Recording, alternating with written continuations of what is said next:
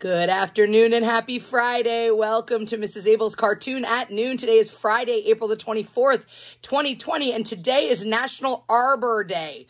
Arbor is just a fancy word for tree. So today is National Tree Day, and I can't think of anybody else that we'd rather draw today than the Lorax because he speaks for the trees. He's all about taking care of the trees. So I know it's kind of messy weather out there today, but still it's a great day to appreciate the trees. So let's get going. Grab a pencil or a marker and a piece of paper. Grab some things to color with. And don't forget that at any point in time during this lesson, if you need a little bit of extra time, you can always hit the pause button, get caught up, and then keep on going. So we are going to put our page in the portrait format, straight up and down vertical. We're getting the entire Lorax on there. We are going to actually start with his most prominent feature, which is his mustache.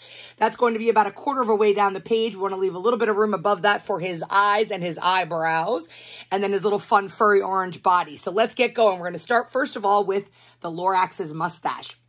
His mustache, pretend you're riding a roller coaster. It's like over the hill and down and over the hill and down. It's almost like two rainbow arches with a nice smooth valley in between those. So basically you are going to start from the left side of the page, come up nice and smooth and over the hump, go down into the valley, over the hump again, and stop on that other side. All right, from the middle of that, right there in the dip of the valley, we are actually going to draw the bottom part of his mustache here. So first we are going to come over to the left here. We are going to swoop over a curve that comes under and then kind of curves a little to the side like that. Same thing, we're going to go the opposite direction now. We're going to curve down, over, and like that. All right, to bring together the sides of his mustache, really okay however you want to do this, but basically it's a zigzag line that goes out and back in again, out and back in again, out and back in again. And you can do those as long or as short or as many as you want, like that. Same thing on the other side. You're going to come in, out, in, out, in, out, and join back together with that original line. So now that's the Lorax's nice big, excuse me, bushy mustache. And later we'll add a little bit of these doodads to make it look a little bit like there's some texture in there and some fur. But don't worry about that for right now. All right, let's get the Lorax's eyes. He has nice big oval eyes. There's a good amount of space in between his eyes, so we have room for his little nose. Actually, let's go ahead and get his little nose in there. His nose is right above this spot, this center part where and it's just like a little oval like that, a little oval that sits right above there. All right, let's do his eyes now. Two nice big oval eyes. Like that rest against the mustache. Same thing on the other side of his nose. Nice big oval eye. It kind of rests on his mustache. Again, as I always say, don't worry if they're exactly the same size. Have some fun with this. If you are drawing in pencil, though, you can always erase and make them the size that you want. But I'm going for it right with Sharpie marker, so we're going to keep on moving. All right, inside his eyeballs are two smaller ovals. And then two tiny circles at the top. So those can become the highlights inside of his eyes. And then you can take your marker or your pencil or your crayon or whatever you like, your colored pencil, and go ahead and fill in his nice dark black pupils. And at this point, as I always say, when you're filling something in, you can take your time and smooth out the edges if you feel like they're a little bit bumpy or they're not the exact same size. All right, before we draw, there's the Lorax. He's looking out at you. Before we draw the top of the Lorax's head, let's get those big bushy eyebrows in there.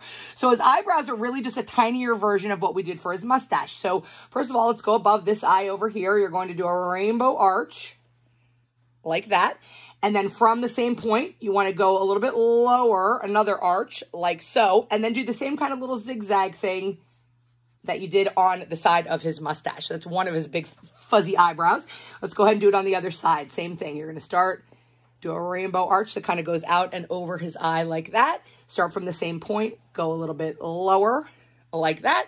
And then again, do that little zigzag action to make it look like it's a furry, fuzzy eyebrow. Now that you have his eyebrows there, you can go ahead and get his head in there. So right at the top in between his eyebrows, nice little smooth rainbow arch. That's the top of his head. And then to the sides of his mustache, you're going to go ahead and bring the line down and stop at his mustache. There he is. He's coming together. All right. The Lorax's little body. He's got a little kind of furry orange body. And the main part of his body, oh, let's get his mouth in there first before we put his body. I just did a little tiny crooked smile. So you could do that however you want. A little smile right in there. And I'm going to go ahead and color that in black. So he's smiling out at us However you want that to look is Lorax's little smile. Sometimes his mouth is open because he's talking. Sometimes he's angry because he's mad that the trees are being cut down. So you can do the mouth however you like. All right, as I was saying, his body is kind of an oval shape, but he's furry a little bit. So I made this line a little bit zigzaggy. So I start right here where you had his head. You're going to go at the bottom of his mustache. And I'm making the line a little bit like jaggedy, if you will. So it kind of comes around. If you did the Cookie Monster a few weeks ago with us, it's kind of like that. We're going to go make it a little bit bumpy all the way around. And actually, I should have actually brought it a little bit further over so that matched up with this side of his head, okay? So make it a little bit wider. I'm going to leave it, though, so we can just keep on going. All right, so that's kind of shows a little bit of his fur. Let's go ahead and get the Lorax's arm and hand in there on this side. Basically, same thing. You're going to kind of do that sort of fuzzy line that comes down a little bit on an angle. Then we want one that this is where his armpit is, comes out like that. And for his hand, he has 4 fingers and they're triangular shaped. So his thumb, I'm going to put up in the air. It's a triangle like that. And then I'm going to have his hand facing down. So 1, 2, 3 letter V's like so that make his hand on that side of his body. Let's do the same thing on the other side of his body. You're going to put a little angled, bumpy line that comes out from his body like so. Same thing right where his armpit would be. Another angled line. And let's go ahead and get this hand on there. Same thing, 4 triangles. His thumb goes up in the air. And then I'm going to do 3 letter V's like that make his hand down there. All right, we're almost there. All we need to do is go ahead and get his little flat feet in there. Depending on how much room you have at the bottom of your page, I don't have a whole lot, so my legs are going to be little short legs. If you have a little bit more room, you can make longer legs. So the legs are easy. Basically, from sort of the middle of his body here, a line that comes down like that, move over a little bit, and we'll go ahead and get the other back of his leg in there. Turn this a little bit so you can see the bottom. Same thing, leave a little space for his leg, straight line down. And then it's kind of like a little, comes to a point, his little foot. So I'm going to go to a little point and then get it back together over there by the heel. So it's a little nice, sharp, pointed foot, however big or small you want to make those. Here's this side of this leg. Same thing, I'm going to bring that, curve that down to a point, and bring that back over to connect to his heel. And there you have the Lorax. All right, let's get some little, before you color him in, you want to go ahead and get some of that texture on there. So inside of his mustache, I used my Sharpie and I just did kind of some lines like this that make it look like the hair is separated. So you can do as much or as little of that. Same thing with inside of his eyebrows if you want to put a couple of little lines. And then the other thing I did is I put these little sprigs all over. They kind of make it look like he's furry. So you can kind of achieve that with your Sharpie or a marker or even your pencil and putting just little, almost like little whiskers that come all over his body. And that kind of gives that feeling that the Lorax has some fur. So you go to color him in. His mustache and his eyebrows are nice and bright yellow. And then for his body, I used a combination of 2 kinds of orange. I did a darker orange and a light orange and kind of blended those together with my crayon. But you could do that in marker if you like. He's pretty easy. You can also go ahead if you want and draw some truffle trees in the background there. The Lorax likes a truffle tree. I have one right over here. The truffle tree is pretty easy. Let's see. I'll draw a tall one right here. The trunk of the truffle tree is just like a long straw almost, like that. Okay, nice long straw.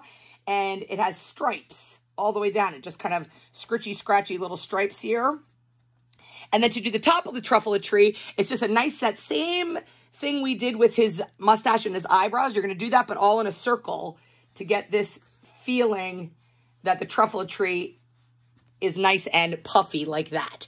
And then you could color those all in. If you put more than one truffle tree, they can be bright pink or blue or purple because they are gorgeous, gorgeous truffle trees. So there you have it on Arbor Day, the Lorax. So he is fantastic. Please share them with me. You can always send me your awesome artwork, and I love pictures of you holding your artwork. Please send that to Abell, K-A-B-E-L-L, at myholyfamilyschool.org. Remember, you can always go on youtube.com and look for Mrs. Abell's Cartoon at Noon, and you'll see all 25. Today is the 25th episode, so you'll see all 25 of our cartoons there. And you can always post your pictures on Facebook and hashtag Cartoon at Noon. So that's it for this week, everyone. Have a fantastic weekend, and we will see you next week for more Cartoon at Noon. Have a good one.